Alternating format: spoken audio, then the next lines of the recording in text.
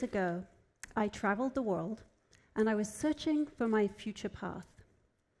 My journey took me to Asia, where I saw the power of buildings that reflected spiritual and cultural beliefs.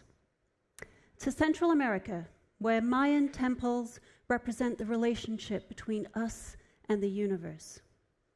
And to Australia, where my own relationship with all other living systems was cemented. Something shifted within me during this experience. I got to live and breathe the earth, notice the slightest form of life, watch in awe as 100 kangaroos bounded across a plain, and see a sky full of so many stars. I thought I had entered a new universe. It was the definition of feeling alive, and then real life set in. I had to join the rest of society and spend most of my time inside. It made me wonder, why have we become inside creatures? Why have we passively accepted buildings that disconnect us from nature? I decided to become an architect, and here was my mission: to connect people and nature in the habitats that we create for ourselves, buildings. My vision is simple. What if when every building is created, it tells a story of that place? It tells a story of the thousands of species that have inhabited that place for the past 10,000 or more years. Currently, we just bring in the bulldozers, and we don't even stop to be curious. We have become inside creatures, with our opportunities to be immersed in nature reserved for our weekends or our vacations. So what if this were different? What if we're spending the 90% of our time inside? We're also connected to nature. What if the walls between inside and outside were broken down? I know intuitively that I feel more alive and more vibrant when I'm connected to the changing seasons and I can feel the change in weather on my skin. Research backs up my intuition. A simple window in a hospital room has been shown to reduce both patient stays and the amount of pain medication those patients receive. Test scores increase by 25% in classrooms that have daylight. None of this is surprising, let's face it. Not many of us like spending our days in dark or windowless rooms. And yet 45% of global office workers have no daylight. I spend too much of my time in convention centers with no windows, and when I emerge hours later to discover it is raining when it was sunny when I entered, I feel cheated and a sense of disorientation sets in. A study in the city of Portland showed that violent crimes in neighborhoods decrease significantly as tree size and density increases. Another study showed that people who live adjacent to a forest have healthier amygdalas, a region of the brain that processes memories and emotions. With an increasingly urbanized world, not many of us can live next to a forest. So why don't we bring nature inside? Why don't we bring forests, wetlands, and streams back into our cities and rewild our neighborhoods? It's a simple concept, and for thousands of years it was the only way we knew how to build. Architecture was infused with ponds, atria, and gardens, brought animal and plant motifs, and brought the outside in by keeping plants and animals close. Indigenous architecture all across the world has shown incredible creativity at adapting those buildings to that climate, using evaporative cooling or wind tunnels in desert climates, for example. Buildings used to be a representation of who we are and the specific place they're built in. But once electricity was incorporated into our buildings, we no longer needed the warmth of the sun or the cooling breezes to stay comfortable. Windows started to seal up, buildings became wider, and the spaces in the middle darker and more removed from outside.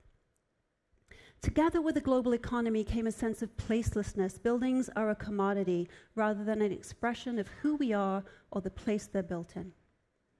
As well as our reliance on technology, we are glued to the nearest power outlet and determined not to let a speck of sunlight get on our screens, further disconnecting us from nature. It is great to see the trend of bringing in plants and green walls into our buildings. But to really connect people and nature, we're going to need a lot more than this. We're going to need a concept called biophilic design, which translates literally to love of life. The potential of biophilic design is to do more than just bring us fresh air, daylight, and views in buildings. Renowned biologist E.O. Wilson has a theory that our brains have been mapped to think like a hunter-gatherer species for thousands of years. And this plays out both in nature and in our built environment. For example, prospect and refuge. We like to have a sense of what's coming towards us, prospect. But at the same time, we like to feel safe. You can see this playing out in a busy restaurant. You do not have a reservation, and the only tables available will be in the middle, right? The booths around the edge or on the outside where you can feel safe but see what's coming towards you will all be taken first. Someday, watch where people hang out in pools of sunshine, on edges and shorelines, or with each other. We can't escape our instinctive sense of safety and security. There are many other intuitive patterns of behavior that happen when we're immersed in nature that we can bring into our buildings. The sense of exhilaration we feel at the edge of a cliff, fear and awe. The sense of excitement we feel when we discover something new, exploration and discovery. As well, the variation in light and pattern and space and texture that fills us with this sense of peace and tranquility when we're immersed in nature can all be brought into our buildings. Biophilic design is being used to transform our workplaces from monotonous beige cubicle farms to spaces that have varying acoustics, daylight, and interaction opportunities. It's also being used to transform our schools and hospitals, where it has been the norm to keep the young and the sick in sterile and dark environments. When kids are asked to draw their absolute favorite space, 96% of them will draw a space in nature. It is great that our kids are still connected to nature, but why do we not bring this connection inside? Would they have a different answer if they were kids in this classroom at the Birchie School in Seattle, where they can watch the rain flowing through their classroom and interact with the changing seasons? Biophilic design is being used all around the world. At this hospital in Singapore, you compare your medical treatment with the sights and sounds of a tropical forest. The air that passes over your hospital bed carries the sound of birds. We are so busy creating sterile environments in our hospitals that we have shut out the power of nature to heal. For the Tūhoe Maori in New Zealand, the money they fought for as a settlement from the New Zealand government to recognize that their land was taken from them without their agreement was best spent first to build a cultural center, a place that could create a vision of the future that was not saddled with the past. The building is created from wood harvested from the Tūhoe lands and mud bricks created on-site as part of a job training program. This building represents the relationship the Tūhoe people have with their land, with each other, and with all other living systems. Many global companies are starting to incorporate biophilic design. They've picked up on studies such as the one from the University of Michigan that show that there is a 20% increase in productivity after people spend 1 hour in nature. That's just 1 hour. Amazon sees the value. Their spheres at the new headquarters in Seattle are not merely a statement. They're specifically there so their employees can be immersed in nature and return to their desks refreshed and more productive. Google is implementing biophilic design guidelines, and Etsy has incorporated biophilic design into their headquarters in Brooklyn, New York. The only thing stopping us from living and working in biophilic buildings is us. We are not making it a priority. It is not necessarily more expensive to create biophilic buildings. It is often cheaper. If we can once again rely on the warmth of the sun or the cooling breezes to stay comfortable, we'll reduce our reliance on electricity and fossil fuels, contributing positively towards the reversal of global climate change. If we use materials from our region, we'll reduce the carbon impact of transporting them from all around the world.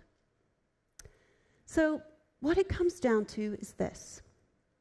We are not only facing a choice between two different approaches to architecture.